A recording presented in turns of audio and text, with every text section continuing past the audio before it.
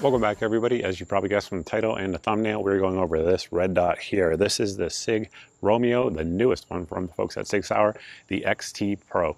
So for folks who don't know anything about the Sig Romeo 4, what is it? So the whole lineup in general is the as made in America as possible version of the Sig micro red dot that fits the Aimpoint micro footprint.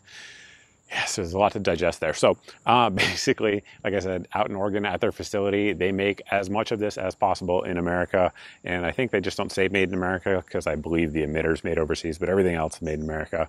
You guys can dig down the rabbit hole on that. So a lot of folks like that. But the one benefit of that is that the Romeo 4 series has gotten a ton of law enforcement and military contracts.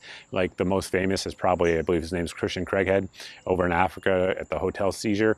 When he went in there, it was like one man Rambo taking out terrorists. And if you look at his rifle, what he's using is one of these, a Sig Romeo 4. So they've been widely adopted by law enforcement and military units all around the world. And this is sort of the culmination of that.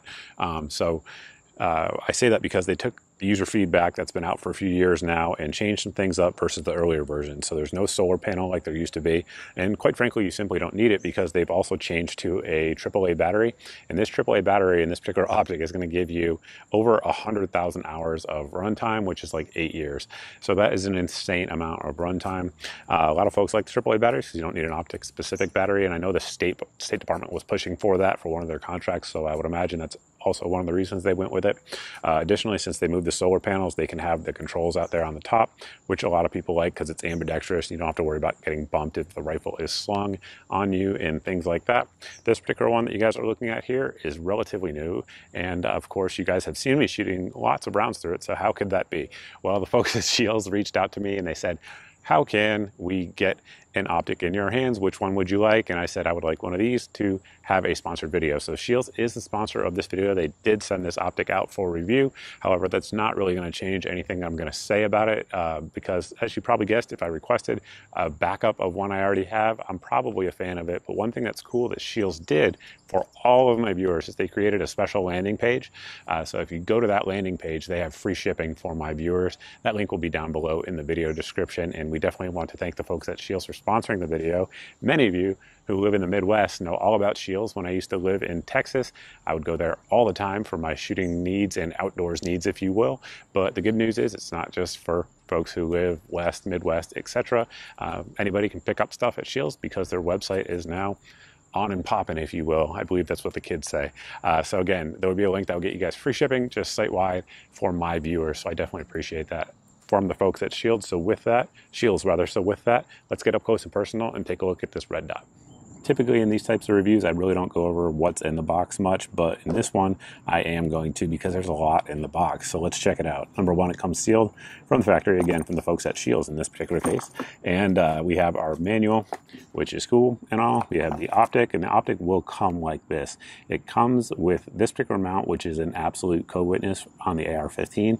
Additionally, though, it does come with this spacer, which will give you a lower 1/3 co-witness mount, which is the way I've been shooting it the majority of the time that you guys have actually been watching in this video so far.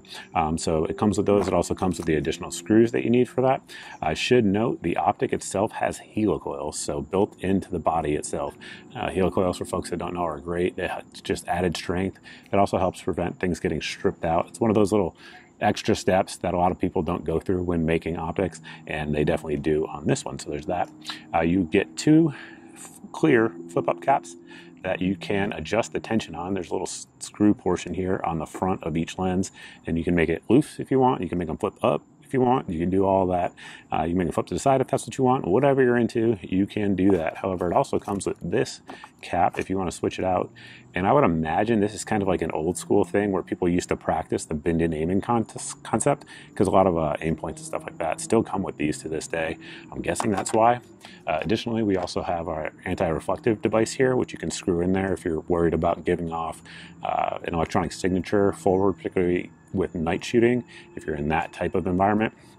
It comes with our tool, so that way you can use it to both tighten the mount itself as well as adjust the optic, windage, and elevation. It comes with the bikini mounts as well. It comes with a lot of stuff. It comes with a little fabric to wipe your lens cloth, and then it also comes with this tool, which you can drop into pretty much any screwdriver, and it will have the Torx that is appropriate for the screws that come with the optic. So there is a lot in this optic. Of course, it also comes with a lithium AAA battery as well, which is what you're going to want to use with these. I do not recommend using traditional batteries in any optics for that matter, but particularly one that like this that is pretty expensive. So there is that. One thing I know folks are always going to want to compare is going to be to Aimpoint, right? This is kind of a higher end optic, and a lot of people think that Aimpoint belongs in that space, and I would tend to agree with that. Price point wise, the one that's probably closest to this one is going to be your Duty RES. Of course, we have a full review of that if you guys want to check it out, pros and cons of each. But one thing that's nice, like we talked about, is it uses the same screw pattern on there. So that is sort of universal and gives you a lot of options for different mounts that you might want to use.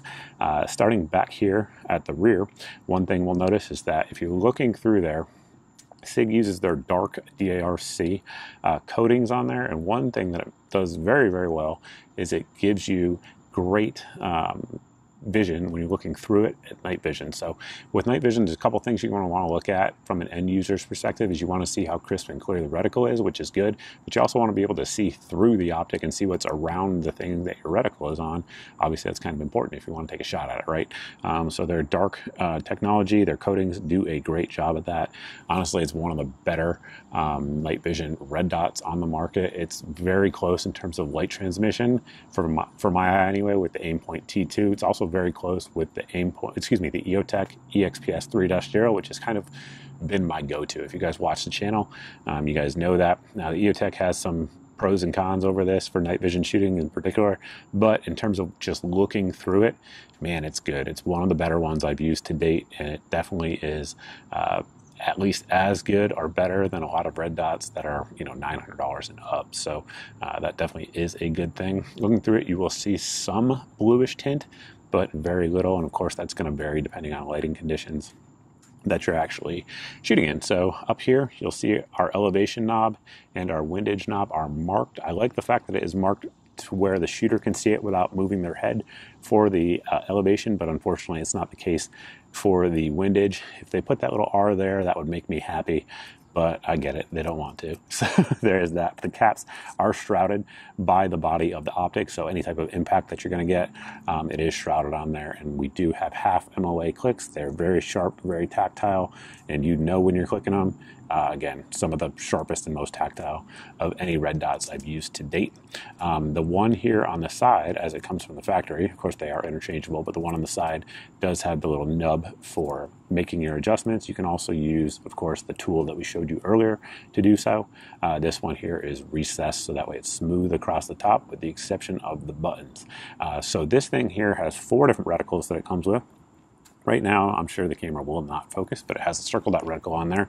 Then we also have all of the dots, so the 4 dots inside the circle, and then we just have the 4 dots, and then we have just a 2 MOA dot. Whichever one you prefer, you can cycle through by pressing both the up and the down buttons together to cycle through the different reticle options. Also, they have super crisp dots. So up until about 2 years ago, I didn't have any astigmatism that I could perceive at all, but now these days I do. Getting older is what it is. And this one is some of the crispest out there to my particular eye. Additionally, one way to kind of check that as an optics reviewer is to add a magnifier to it. And with a magnifier, very, very crisp dots. And that has to do with the way Sig does their emitters. They do it differently than other companies, and it's just done quite well, in my opinion. You can see here on the right side, we do have our AAA battery compartment, as we talked about earlier. Additionally, it is dummy corded down with that lanyard and has good knurling on there to be able to pull it out. Keep in mind that cameras are not great visual representations of what you actually see, but I set my camera to manual to try to get you guys to be able to understand the night vision function here. So again, the button there is on top, and I'm just going to press it and let you guys see what it looks like.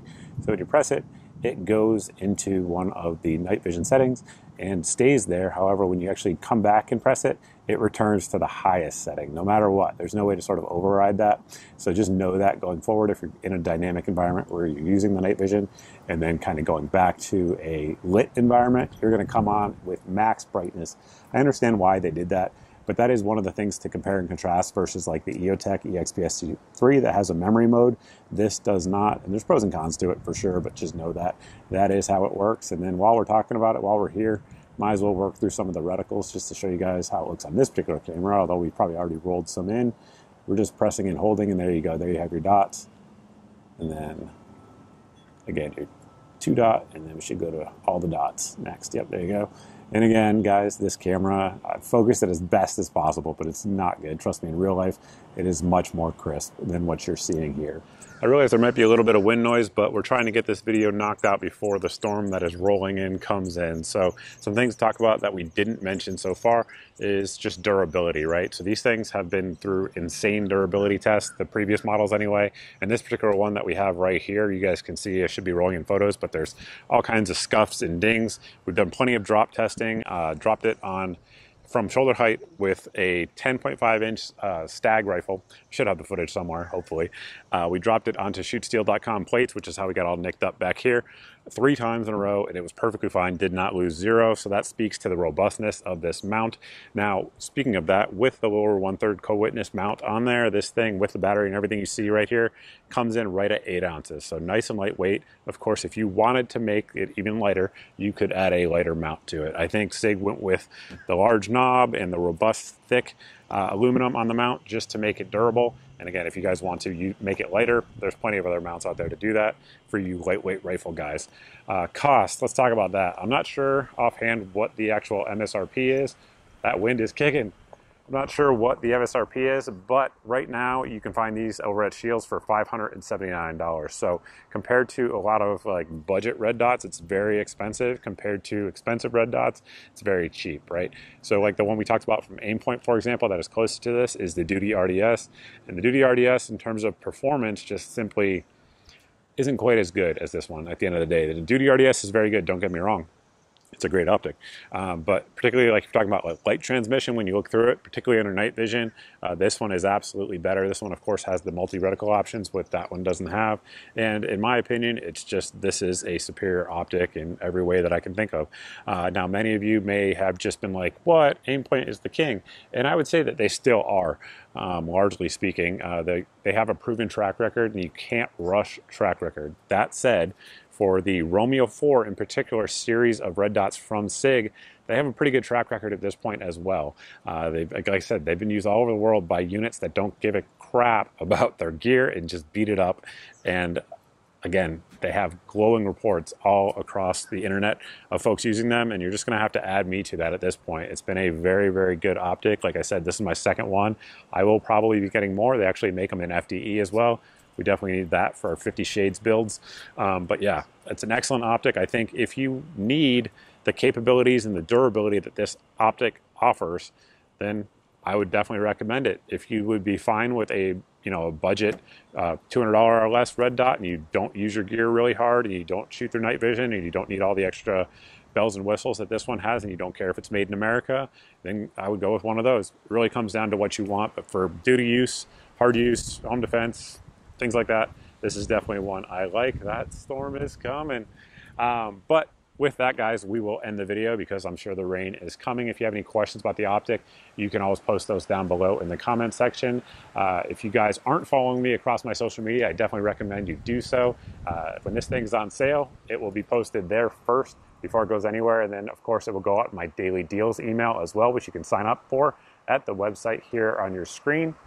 It has 6 to 8 of the best deals around the internet that we find if it's in the email on that particular day. It's the cheapest I know of, so that way it saves you guys some time and hopefully saves you some money as well.